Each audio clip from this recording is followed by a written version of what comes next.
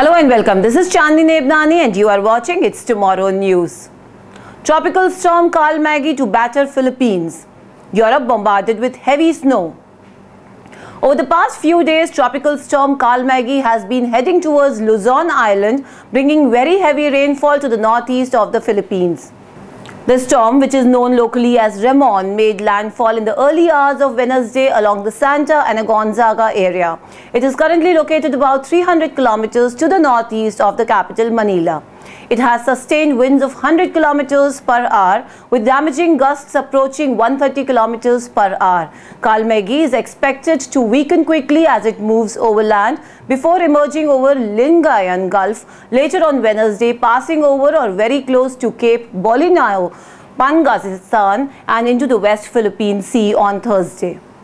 Even though the winds are expected to ease, heavy downpours and possibly floods will likely continue for a while. Apara in the province of Cagayan recorded 99 millimeters on Tuesday. Further bands, thunderstorms and gusty winds of rain are expected throughout the week across northern and northeastern parts of Luzon, with downpours enhanced by the northeast monsoon. The remnants of Kalmaegi will then head towards southern Vietnam. It will quickly be followed by tropical storm Phong Vong, known locally as Sara. Located about 755 kilometers to the northeast of Manila, this storm is somewhat weaker with winds of 65 kilometers per hour, gusting 80 kilometers per hour.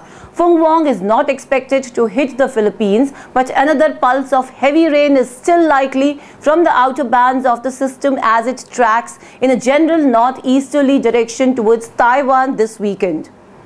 Phong Vong is also known as Tropical Cyclone Sara, has intensified into a severe tropical storm into early Thursday, State Weather Bureau Pagasa said. The storm is now packing maximum sustained winds of 95 kilometers per hour near the center and gustiness of up to 115 kilometers per hour. Sara was last seen at 425 kilometers east-northeast of Apari, Cagayan as of 4 a.m. Pagasa said. Moving north-northwest at a speed of 25 kilometers per hour, the storm is forecast to exit the Philippine area of responsibility on Saturday. Batons and Babuyan Islands remain under tropical cyclone wind signal number 1 and could experience wind speeds of 30 to 60 kilometers per hour or intermittent rains within 36 hours. Isabela, Cagayan, especially on the eastern section, Aurora, northern Quezon, Metro Manila and most of central Luzon may experience light to moderate rains with some isolated heavy rain showers due to Sara's trough or extension. A shallow magnitude 6.1 earthquake hit northwestern Laos near the Thai border early on Thursday, the United States Geological Survey reported. There were no immediate reports of damage after the earthquake hit at 6:50 a.m. local time, but shaking could be felt more than 700 kilometers away in the Thai capital, Bangkok. It hit about 3 hours after a magnitude 5.7 earthquake struck the same region of Laos near the site of the controversial Xayaburi Dam project.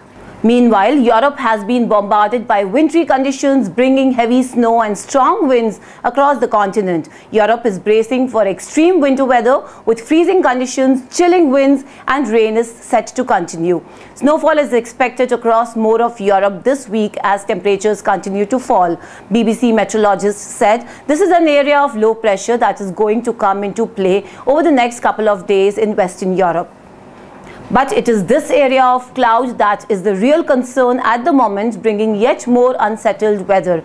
Across the Alps, there will be some fresh snowfall again there. Spain has been hit by snow already this week, with more on the way as a new cold weather front moves in from the west. Spain will also be hit with more snow and rain as France experiences an increase in snowfall in some areas. The weather conditions vary across Europe as Turkey is set for sunshine this week, whereas thunderstorms are expected to rock Greece. The area of low pressure responsible is slowly drifting eastwards. That's all for now. For more news updates, stay tuned with us. It's Tomorrow News, Chandni. For more weather updates, do like, share and subscribe our channel.